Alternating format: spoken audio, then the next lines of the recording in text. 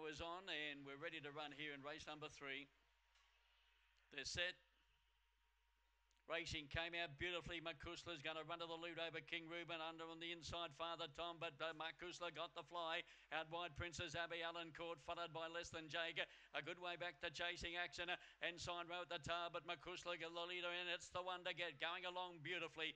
Second place then at the moment there was Father Tom, followed by Allen Court, but Makusala too good for Father Tom. Chasing Action, Princess Abby, and then came Sign Row, followed up by Less Than Jager, and last of all was King Reuben. Wise winner the favourite, number 1, Makusala.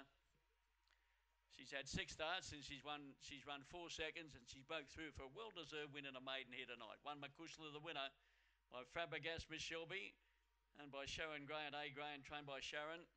Defeating number 2, Father Tom, Magic's Bride, Bit Isolated for Neil Gray. And number 8 was third, Allen Court, Swift Fancy, Vintiani for Don Andrews, and number 5 was fourth, and that's Chasing Action.